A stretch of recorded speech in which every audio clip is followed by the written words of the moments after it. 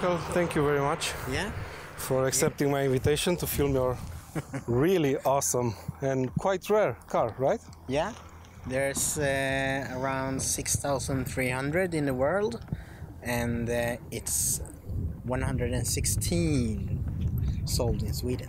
That's really rare. And how did you go about buying one of these cars? Did you particularly search for an 1M? When they came out, I was, oh shit, that's my dream car, but it was too expensive. And there was a guy who owned this for like 3 years, and then he was about to sell it. So I had a little contact with him, and first I said no, it's too much, but then I started to count to see if it was possible to really buy it and own it, and it was. So is this your first BMW, or do you have a history with the brand? I got 2 other BMWs before this, one diesel 118D and one E30.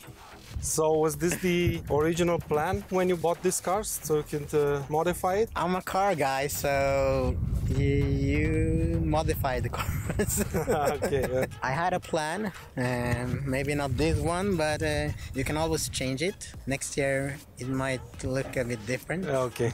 So talk us through the exterior modifications of the car. The hood is a M3 lookalike head in carbon fiber, and the trunk is, you call it CSL trunk in carbon fiber, and then the GTS wing from M3. And you got double spoke kidneys, lowered the car with KW suspension, V3 tint all around. And the wheels fit the car very well. They are Z Performance 6.1. 20 inches, 9 in the front and 10.5 in the back with Michelin on. The wrap, I don't like when you just put a carbon fiber hood or trunk on and it looks like, I don't know, I wanted to do something that tied it together. Yeah, I like it. From behind it looks a little bit wider than a stock one because of the black and then the orange. So have you done any of the mods yourself on the car? Everything. Everything? Yes, everything. So it's even more special since you've kind of built it yourself, so to speak.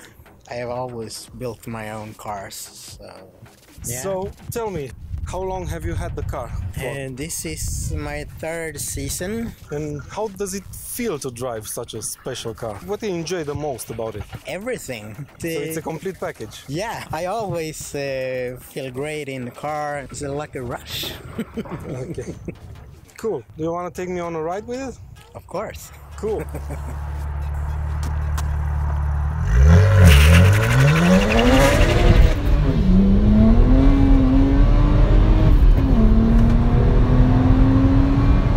So tell me, Michael, is this your daily driver?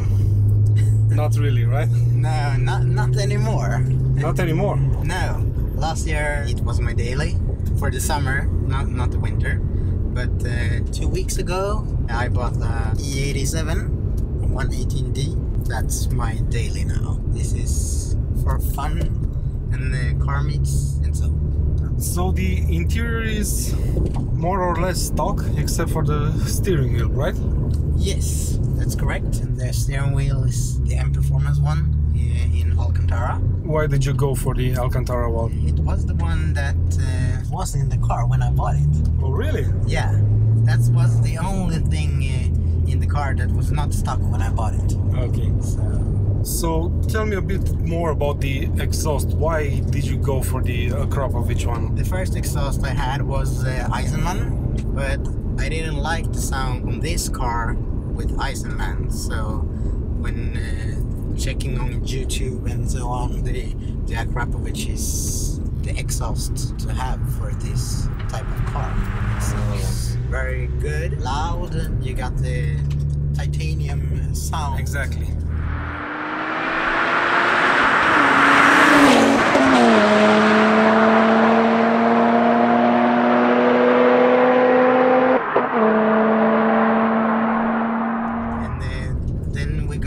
Pipe, which is a stock N54, but I got the cats out And then we have our designs catless downpipes. Okay. So it's straight pipe. It doesn't sound like the Akrapovic when you have the full exhaust. It sounds a little bit more aggressive than the Akrapovic full exhaust.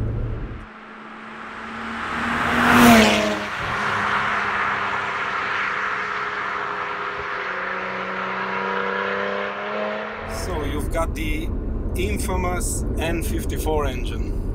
Yeah. Any issues with it so far? No, not a single issue. I've changed the spark plugs. I have the catch can. That's so you can prevent future problems with the clutch stop. Yeah. What's that used for? It's used for me, as I'm a little bit shorter than most other guys or girls. The clutch, when you push the pedal with the BMS short throw stop, you don't need to push it that far. So it makes for quicker shifts, basically, right? Yeah, you can say that. So tell me about your plans with the car. Are you done for this year, or do you plan on doing some more stuff?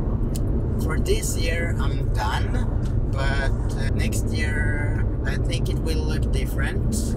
I got some few mods more I want to do. An intercooler to make more boost and power.